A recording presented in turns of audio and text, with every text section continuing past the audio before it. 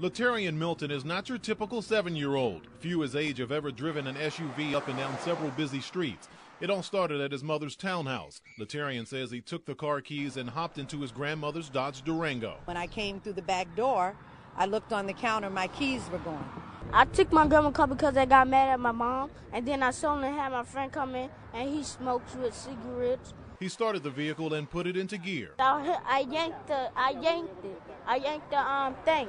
And off they went, two 7-year-olds alone on the road. Latarian drove several miles through Lake Park and Palm Beach Gardens. We got the one call that I told you about of a driver in the vehicle who looked too short to be able to see over the steering wheel. Along the way, he ran over 2 mailboxes, hit 2 parked cars in a Costco parking lot, and struck 2 moving cars near Walmart. I want to do it because it's fun. It's fun to do bad things, to drive into a car. But did you know that you could perhaps kill somebody? Yes, but I wanted to do hood rat stuff with my friend. It all ended on Investment Lane and Consumer Drive. That's where Latarian hit the curb and sideswiped the sign.